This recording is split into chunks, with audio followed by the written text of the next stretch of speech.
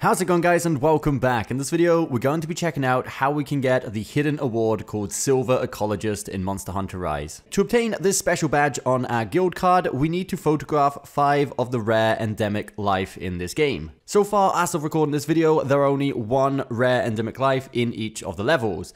And that is exactly what we're going to be checking out. So without wasting any more time, let's jump straight into it. The first one is going to be the snow-faced fox, and this one can be found inside the shrine ruins. What we need to do is select an expedition mission into the shrine ruins and make sure we select nighttime, as the snow-faced fox will only appear in this specific location during the nighttime. As we can see in the gameplay, it's located on this rooftop just above this plateau, which goes under a bit of an archway. Now, if you do arrive here in the nighttime and the fox has not yet spawned, he's nowhere to be seen, simply exit out of the mission, reload another expedition, make sure it's nighttime again, and come here again, as he should be here as soon as you get here. You don't have to wait or anything like that. Once the rare snow-faced fox actually appears, make sure we snap a clean photo, and after the photo, it should say over here to the right that the endemic life has been updated to make sure it actually counted. Also, it's worth noting, you can actually do gestures to these rare creatures and they actually respond back in one way or another. Anyway, moving on to the second rare endemic life we're looking for is going to be the Monksnail.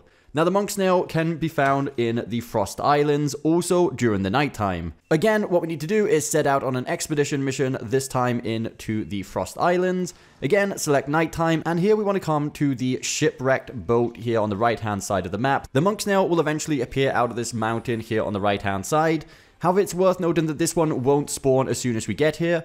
After it's nighttime, we want to come here and wait for about 3 to 4 minutes until it actually appears. If once you get here, you wait 3 or 4 minutes and you still don't see the Monksnail appear from behind these mountains, exit out the expedition, reload back in, make sure it's nighttime, come here again, wait another 3 or 4 minutes until it eventually spawns. Once it spawns, make sure we snap that photo to update our endemic life journal.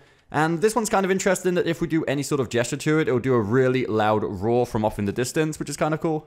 Moving on, the third one is going to be the Regitrice, which is this sort of exotic bird, and can be found in the Sandy Plains. This time, we're going to choose daytime when we go into our Sandy Plains expedition.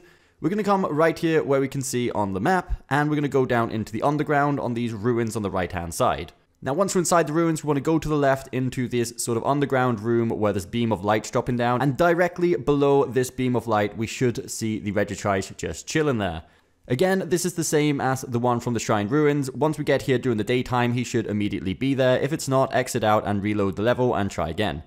So snap our photo, and moving on, the fourth is going to be the Quetzalcobra, which can be found inside the Flooded Forest. For this one, again, we need to choose daytime in our expedition into the Flooded Forest. And here we're going to go all the way to the other end of the map down here at the pyramid.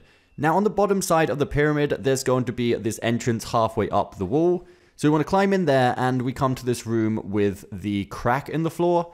And this is where this rare endemic life is going to emerge from. Now, for this one, like we said, we need to choose daytime in the expedition. And after the time it takes us to actually get to this room, once we're in the room, wait around 4 more minutes, anything between 4 or 5 minutes, for this cobra to spawn out of the crack. As soon as it does, snap the photo and move on to the fifth and final one.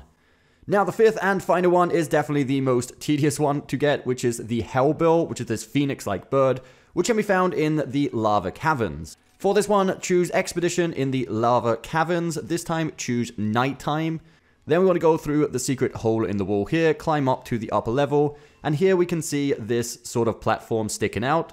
And once we're here, we need to wait until it's dawn. Now, for it to be dawn, we need to go into the expedition, be in nighttime, and then wait a total of 18 minutes until nighttime passes, and this is when the Hellbill will spawn. So the way to do this is simply go to this location shown on screen.